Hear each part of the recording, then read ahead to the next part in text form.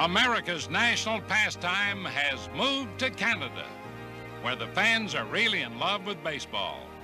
In Toronto, they waited a mighty long time for the major leagues to expand, and now the young Blue Jays are kicking up more of a fuss in the American League than anyone thought possible, led by rookie manager Roy Hartsfield. The fact is, the Jays drafted some players worth chirping about. Otto Velez, selected from the Yankees, got the Blue Jays off to a flying start in April with a hot bat. His power and .400 average made him the league's player of the month.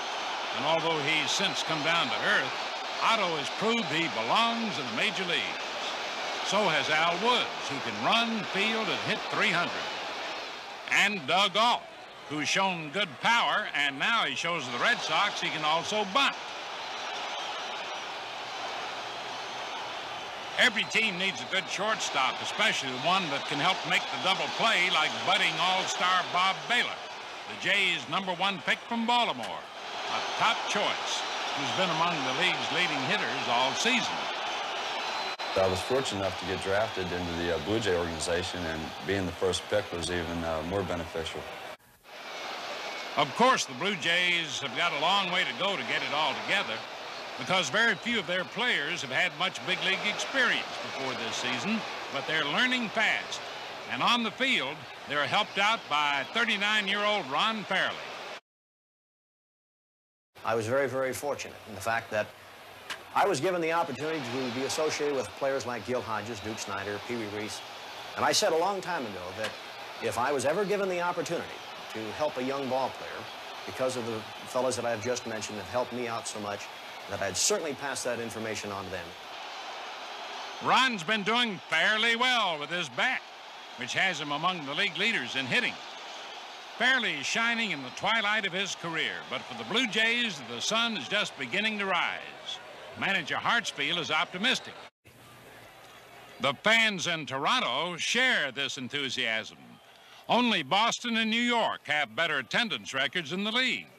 Yes, Toronto is mighty proud of its major league team.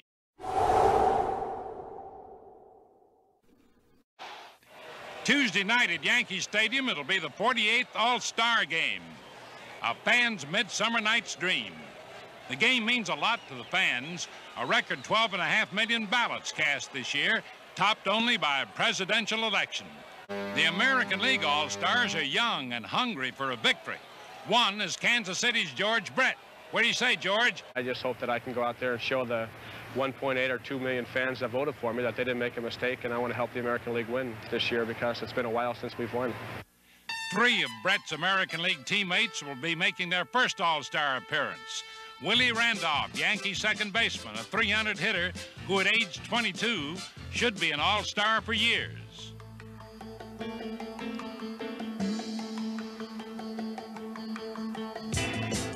Shortstop Rick Burleson, the key to Boston's infield, scrappy, aggressive, and hitting .300.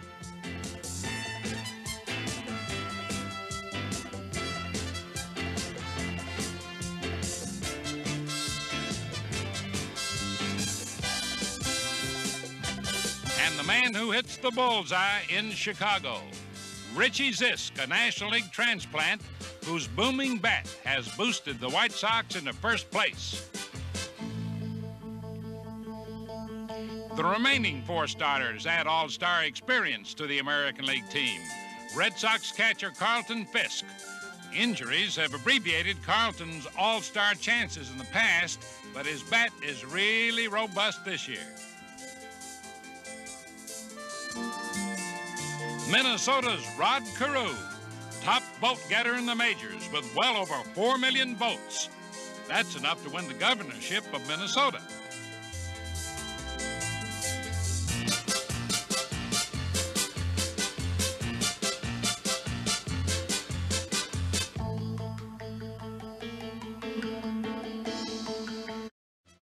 It'll be the 11th All-Star appearance of Boston's Carl Yastrzemski. At 38, Yaz is having one of his finest years ever. Through the years, he's consistently been an All-Star standout. Show him how it's done in the field, too, Yaz. How about that? And New York's Reggie Jackson rounds out the American League. Reggie finished fast in the voting to beat out Boston's Fred Lynn. His all-star record should help the American League cast.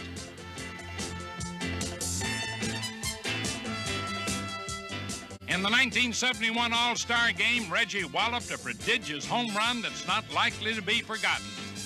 That was the last time the American League has won the Summer Classic.